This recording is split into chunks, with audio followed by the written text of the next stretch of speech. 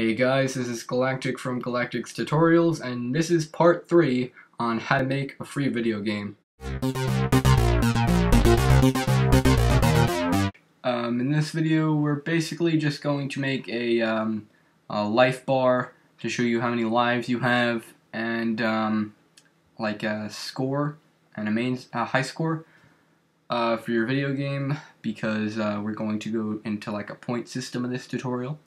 And it's pretty simple. All we have to do is, to start out, is click this create a new object, and we're going to name this one score, and then click add event, create, and then go into the score, and then set your score to 0, and you can click relative.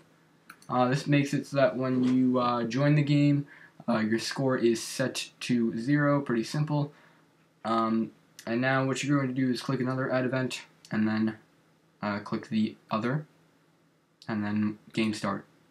Now this is pretty much just so that when you start off the game, you have a certain amount of things that are present. So one of these things is lives, set that to 4, and click relative. This just means that you have 1 life to start out as, and then you have 3 extra lives in the top left hand corner, like most video games have. And yeah, it's pretty standard. And then click score, make sure it's showing, make sure the lives show as well, but make sure that the health does not show. And you can put this probably at the top right over here. And click show high score, just because I like having a high score right over here, and it's pretty cool to have. So we're just going to keep this one right over here and keep it simple. We're probably going to add on to this later, but we're just going to keep it like that for now. So click OK. Now we're going to make another event. You can name it whatever you want. I'm just going to leave it as is. Make it draw, and go into score. Click draw lives. Make it 32 and 32, and then relative. And click OK. Basically, this is just dictating where the lives are shown. And now drag this right over here. Make this 10 by 10, and select the sprite that you want. Now, if you want, you can have a heart sprite to see how many hearts you have. I just like using the main character because it makes it nice and simple. And we're just going to click that, and click OK. And now we're going to make another object, and this is going to be the score. And click another draw event, and yeah, it's pretty simple, this step, so you don't really have to go into a lot of detail. And 32 by 32, and then click relative, and OK.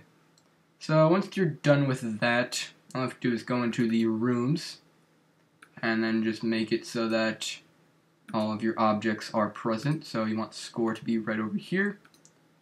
Probably want object number 4, which is probably like, I guess, lives right now, right over there.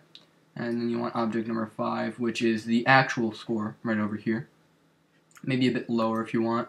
We'll just keep it right over there. It might be a bit hard to see with the background, but we'll keep it as is. Yeah. Maybe we could delete it. I don't know. Nah, we won't delete it. We'll just leave it as is. And yeah, let's play the video game. So as you can see, here is the high score.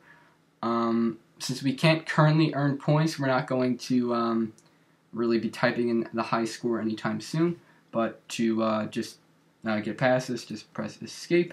And as you can see right over here, I have lives right over here. And as I've said before, the score is going to be hard to see here, so you probably won't see it. But you can see it in the main part of the window if you're curious. And it says that I have 3 lives, even though I gave him 4, but as I said before, he has 1 main life, so that's why it only says 3, and there's only 3 here. But yeah, that was pretty easy. That is the basic part of our tutorial right over here. I hope this helped you guys. In the next video, we're probably going to go down the road of enemy mechanics, and how they're going to damage you and stuff. And probably the video after that, we're going to actually make your character have weapons and stuff. and show how your character is going to damage the enemies. And yeah, it's going to be pretty cool. So thanks for watching, guys. Sorry if this video is a bit shorter than the most and not as informative, but we had to get this over with just so that we could have a standard for the enemies in our next video.